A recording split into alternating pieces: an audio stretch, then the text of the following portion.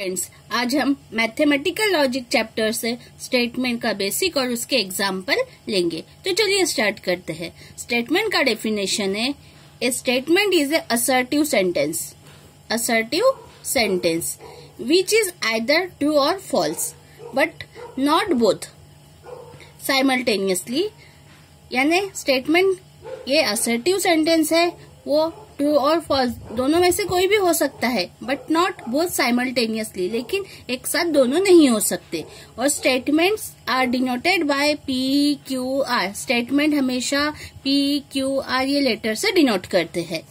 हमारा second point है truth value of statement. Each statement is either true और false. हर statement या तो ट्रू होगा या तो फॉल्स होगा। If statement is true then its truth value is T. अगर ट्रू है तो उसको हम टी से डिनोट करेंगे, और फॉल्स है तो उसको हम एफ से डिनोट करेंगे। ट्रू के लिए टी, फॉल्स के लिए एफ। और ये भी दोनों कैपिटल लेटर है, ट्रू के लिए टी और फॉल्स के लिए कैपिटल एफ। एक एग्जाम्पल लेंगे। Which of the following sentence are statement in logic and write down the truth value of the statement. हमें ये पहचानना है कि ये स्टेटमेंट है। अगर स्टेटमेंट है तो उसका ट्रूथ वैल्यू क्या है।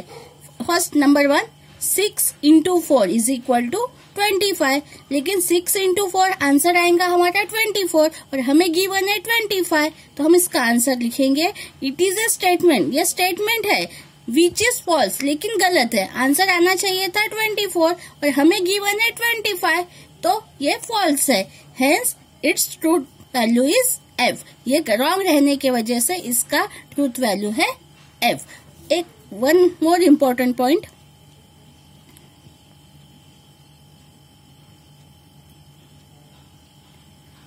स्टेटमेंट अगर हमें पहचानना है तो हमें ये याद रखना पड़ेगा, अगर एक्सक्लेमेटरी मार्क, क्वेश्चन मार्क और हेल्पिंग वर्ब से अगर कोई भी सेंटेंस की स्टार्टिंग होगी तो वो स्टेटमेंट नहीं है। अगर लास्ट में एक्सक्लेमेटरी मार्क, क्वेश्चन मार्क या हेल्पिंग वर्ब से अगर स्टार्टिंग हो रही है तो वो स्टेटमेंट नहीं है।